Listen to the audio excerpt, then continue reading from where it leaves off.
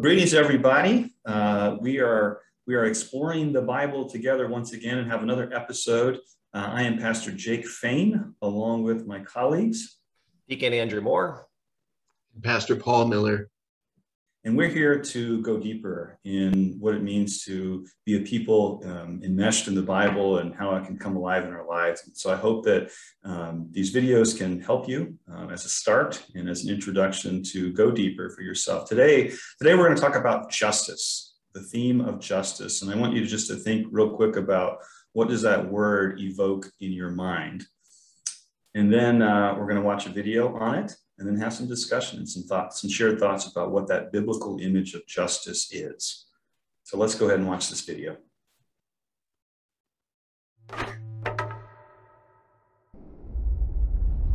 If you were a praying mantis, it would be socially acceptable to devour your mate. And if you're a honey badger, you have no regard for other animals. You don't care. If you're a panda with twins, it's normal to abandon one to take care of the other. But if humans do any of these things, we would call it wrong, unfair, or unjust. Yeah, why is that? Why do humans care so much about justice? Well, the Bible has a fascinating response to that question.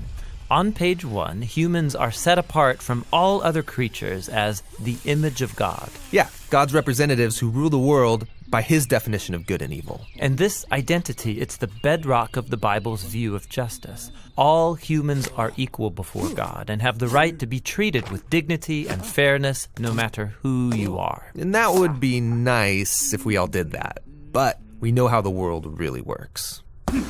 And the Bible addresses that too.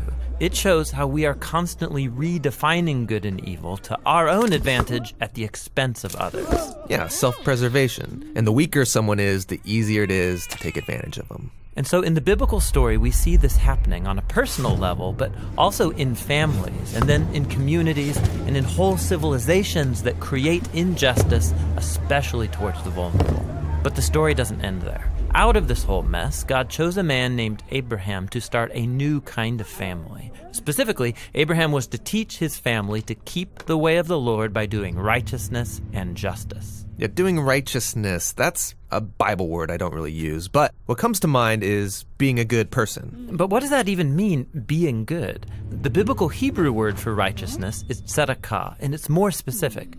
It's an ethical standard that refers to right relationships between people. It's about treating others as the image of God, with the God-given dignity they deserve. And this word justice, it's the Hebrew word mishpat. It can refer to retributive justice. Like if I steal something, I pay the consequences. Exactly. Yet most often in the Bible, mishpat refers to restorative justice. It means going a step further, actually seeking out vulnerable people who are being taken advantage of and helping them. Yeah, some people call this charity. But mishpat involves way more. It means taking steps to advocate for the vulnerable and changing social structures to prevent injustice. So justice and righteousness are about a radical, selfless way of life. Yeah, and you find this idea all over the Bible. Like here, in the book of Proverbs, what does it mean to bring about just righteousness? Open your mouth for those who can't speak for themselves. And what do these words mean for the prophets, like Jeremiah? Rescue the disadvantaged, and don't tolerate oppression or violence against the immigrant, the orphan, and the widow. And like here, look in the book of Psalms. The Lord God upholds justice for the oppressed, gives food to the hungry, and sets the prisoner free. But he thwarts the way of the wicked. Whoa, he thwarts the wicked? Yeah, in Hebrew, the word wicked is rasha. It means guilty or in the wrong. It refers to someone who mistreats another human, ignoring their dignity as an image of God. So justice and righteousness is a big deal to God. Yes, it's what Abraham's family, the Israelites, were to be all about. They ended up as immigrant slaves, being oppressed unjustly in Egypt. And so God confronted Egypt's evil, declaring them to be rasha, guilty of injustice. And so he rescued Israel. But the tragic irony of the Old Testament story is that these redeemed people went on to commit the same acts of injustice against the vulnerable. And so God sent prophets who declared Israel guilty. But they weren't the only ones. There's injustice everywhere. Yeah, some people actively perpetrate injustice. Others receive benefits or privileges from unjust social structures they take for granted. And sadly, history has shown that when the oppressed gain power, they often become oppressors themselves. So we all participate in injustice, actively or passively, even unintentionally. We're all the guilty ones. And so this is the surprising message of the biblical story. God's response to humanity's legacy of injustice is to give us a gift, the life of Jesus. He did righteousness and justice, and yet he died on behalf of the guilty. But then God declared Jesus to be the righteous one when he rose from the dead. And so now Jesus offers his life to the guilty so that they too can be declared righteous before God, not because of anything they've done, but because of what Jesus did for them. The earliest followers of Jesus experienced this righteousness from God, not just as a new status, but as a power that changed their lives and compelled them to act in surprising new ways. Yeah, if God declared someone righteous when they didn't deserve it, the only reasonable response is to go and seek righteousness and justice for others. This is a radical way of life, and it's not always convenient or easy. It's courageously making other people's problems my problems. This is what Jesus meant by loving your neighbor as yourself. It's about a lifetime commitment fueled by the words of the ancient prophet Micah. God has told you, humans, what is good, and what the Lord requires of you is to do justice, to love mercy, and to walk humbly with your God.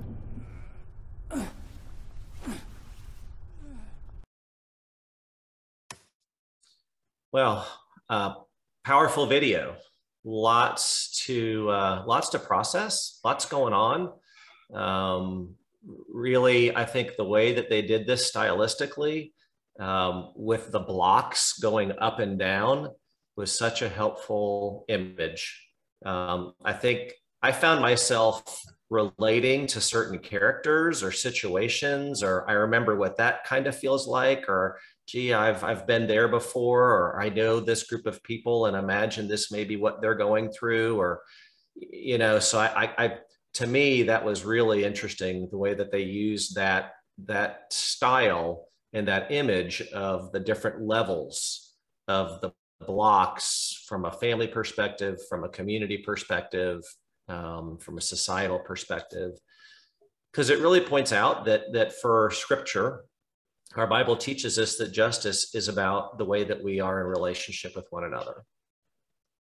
And that if we are out of balance in our relationships with others because of the systems and structures and the ways that things have developed and evolved, we will not be able to be in right relationship with other people, even when we want to.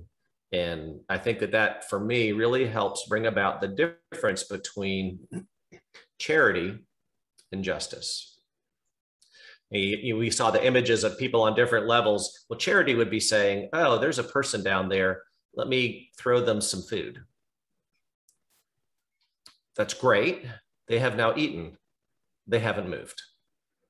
And I think that we as Christians, one of our challenges is we're great at charity. We're generous, we're kind. When something happens, we respond, whether it's refugees or natural disasters. I mean, people are quick to say, how can I help? But we tend to do that in ways that may not necessarily change the playing field. And I think this video really, to me, is convicting and challenging because of that. Yeah, well, and it's challenging because it's convicting, because we start talking about this and we feel that, was it Rasha? We feel that declaration of guilt. Mm-hmm. And I think, honestly, we telegraph that guilt as much when we talk about it as when we refuse to talk about it. Because why are we refusing to talk about it? Because we have that deep sense of guilt. So I love getting into the biblical concepts. I mean, that's just so helpful, that tzedakah, righteousness, is about relationship. It's about restored, healed relationships. Then we have a picture of what's the goal here, you know? And another piece I thought was really helpful was And they did it so well in the graphic that the whole society is declared Rasha when there is this, this inequality, this judgment between people, this alienation between people, the different levels. Then the whole society is declared Rasha. So I think that's one of our ways of dealing with that individual sense of guilt. Are you saying I'm doing things unjust? We get defensive. Mm-hmm. But it's a declaration and a truth-telling about a whole society that we're part of. So yes, you're implicated in all these unjust things, and called to this work of restoration, which they did so well. Again, Jesus turning people around, removing the burden of that guilt in one sense, so that they then can be agents of the kingdom. So I found all that powerful. One thing they didn't quite say, but I thought was evoked the whole time, they started, this is how the world, the fall and the world was becoming like this. And then God starts with Abraham and says, you're called to righteousness and justice. Well, the story right before Abraham is the Tower of Babel. And I thought the levels and these people trying to get a little bit higher was evoking the Tower of Babel the whole time. So if you want to read Genesis 11, right before the call of Abraham, in Genesis 12, that's what you get. And I mean, that's at the heart of what that Tower of Babel story is trying to get at, both an affront to God, certainly, but also this idea of, I'm gonna climb higher, that was so well depicted, I thought. Yeah, good video. I really enjoyed it. And I asked that initial question about, what is justice and what does that word evoke to you? And I know for me, growing up, justice was, about the courts, about, police, about punishment, when something wrong happened and somebody was punished, and that's what justice is, right? We got justice when this bad crime happened. That's a part of it, right? But I think the biblical image goes much, much deeper. And when we limit ourselves just to thinking about wrongdoing and punishment, we really miss out on this biblical image of what these prophets that continue to show up again and again and again. I mean, if you're going to read the Bible, you're going to run into a lot of prophets. And what are they talking about? But justice, doing that Micah text, such a great text. What does the Lord require but to do justice, love mercy, and walk humbly with the Lord? That's that deeper. And honestly, justice is really hard work. Like charity, as Deacon Andrew mentioned, charity's a little easier. It's a little easier. It's good work, to be sure, to see someone and notice someone and give something. But justice is a lot slower, it's a lot harder, and it takes a lot more self-awareness. And I think that might be the hardest part of it all, is that, I think we grow up in a culture where we assume that everyone's on equal footing.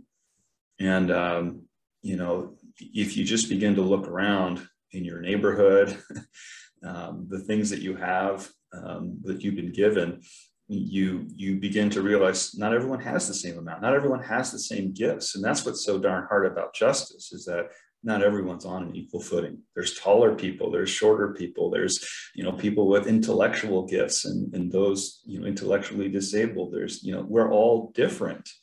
And then you throw in the complexity over time of systems in place that begin to stratify and people in power. And all of a sudden, over time, it gets that chasm. And I love the graphics again of the up and down and the towers. They begin to be really evident, and not so evident to the people on top. I would mind. They're looking out straight ahead and everything looks good. But the people on the bottom looking up, it's very evident, the injustice around. And I think that's where the prophets, or God sends those prophets in the Bible to be able to help us see once again what injustice is and what our calling is, to strive for justice and walk humbly with the Lord. That's hard work, once again, but that's a part of our discipleship and really being immersed in that biblical story of anytime we've been given something. And it starts there with this generosity. We talked about that in another video. Everything we've been given is a gift from God. We might like to think that we earned it, or this is mine. But if everything is a gift from God, that means there's a responsibility we have to work toward making sure, like Abraham in his calling, to be righteous and to be blessed to be a blessing. That's the call of the church as well. We all we all have a calling to walk together and make sure justice thrives. Yeah, as you say that, one of the things that strikes me or comes to mind is I think that we have a real misreading about justice often, because we start with the premise that everybody gets what they deserve. And we then go from there to say, well, if they're not doing well, it's probably because they don't deserve it. And even though we may pity people, even though we may say, well, I'll do something to at least ease their distress, we kind of, we'll take the burden of mercy. We'll do that. But we tend to push justice off on God and say, God, you design things the way you want them to be, and we'll do our best to be nice to people. And I think that what we do is I love this video because it shows the way that justice happens is that the people themselves have to work to make it happen. It's not just that God miraculously says, here's justice and everybody's equal. We bear the responsibility for that. We are the ones who are the agents of justice in our society. And as Christians, as people who follow this God, we are called to live in a way that brings light to that and confronts this idea that, well, that's just the way that it is. There's always going to be rich people and poor people, and some people on the top and some people on the bottom, and, people get what they deserve. And, we judge, we justify, and we tend to do that again from a place of defensiveness and, well, I've worked hard to get what I have, and how dare you, make me feel guilty for having more than somebody else. And, we miss this whole idea that what we are called to do is to be agents of justice, to actually do the work of restorative justice. Because if we fail to do that, we also are hurt. We may not see it immediately, but we are hurt because we are prevented from having restored relationships with others. And if for no other reason for us to do justice is even somewhat selfishly for ourselves, to have a healthy society and healthy restored relationships, because that does benefit everyone. But going beyond that, it really is something that Scripture makes it very clear. Old Testament, New Testament, all the way through, God calls us to be people of justice.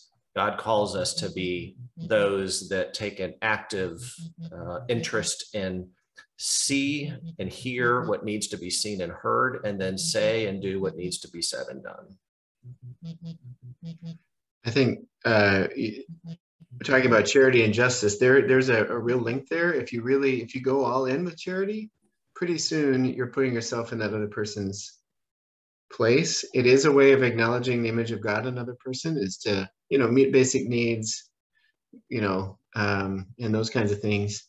But it can lead to justice when you start to have that empathy, where you see things from another perspective. I love the Bible is great about that, because sometimes it is kind of foreign to us and hard to get into. And that's great in making us think about justice differently. So like distributive justice is a strong biblical concept, which is not strong in our culture. So you read something like the Jubilee year in Leviticus, where God gave every family a plot of land that's enough for them to sustain. And then things happen and people have to sell off their land, or maybe they lose it entirely, or maybe they even become debt slaves or something. And then that year comes and everybody gets their land back the way God wanted it. That's very challenging to us. I love Isaiah 58 talks about kind of these concrete acts of justice God calls us to, some of which make perfect sense to us, some of which are like, wow, I don't know if we can do that. Another one, the Sabbath. We think the Sabbath is about taking time for God, but boy, you read the Sabbath commandment in Deuteronomy, it's about not oppressing your workers and treating them as less than, right? As if you're a few ranks down from me, so I can get a little more work out of you. So the Bible is this wonderful voice from outside our culture that can help us see things differently. And I love it for that. But I think maybe the best thing about the video is, again and again, as you were both saying, you put yourself in these situations. And the powerful act is when somebody looks down from an upper level or reaches down in some way or steps down. And we can put ourselves on one side of that. When have we said, hey, I don't have to do this, but I'm going to stand with these folks, within the family or within the wider society or whatever? Or when is that time you've been the one and you have no hope of anything until somebody reaches down or steps down? And how does that feel? And then finally, that's our experience of God, is when we're the helpless one down below somehow. For us and for our salvation, he came down.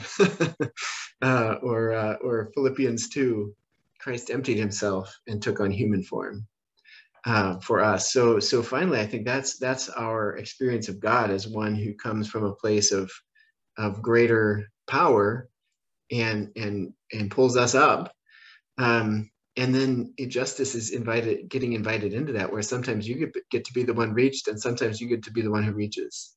And then, we all get that benefit of the restored relationship. So tons of stuff with this video. You could pull back and almost go scene by scene. It was, any final thoughts? I know we've talked a while. Pastor Paul, I'm glad you made that point. I was going to make that for sure, to say, what does God do? We might think of that justice theme of God, and the whole idea of the cross is just this punishment, theme, and there's a crime, and that can be the major overarching theological claim we get from that. But when you get this whole rich biblical image of God's restorative justice, right? That's, I think, the key component of justice here, is that God is making right relationship. That's the theological key in all this. And God doesn't sit on high, right, in a throne with this very stratified vision, like the videos kind of showed. God comes down, as we say in the creed, and makes that right relationship. And in so doing, unites us all, not just with him, but with all of creation, that we're called to be uniters and doers of justice as God is just. So I mean, look no further to Jesus and how God acts, and that's the image of what true justice is. Right. Well, let's close our time with prayer. The Lord be with you. Also with you. God, we thank you for your many gifts, and this day for your gift of justice.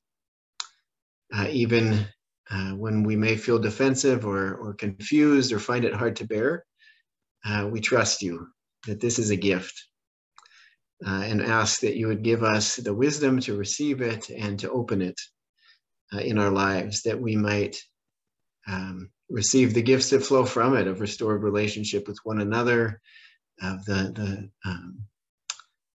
dealing with the burden of guilt that we carry, and just the gift of seeing ourselves and the whole world in new ways.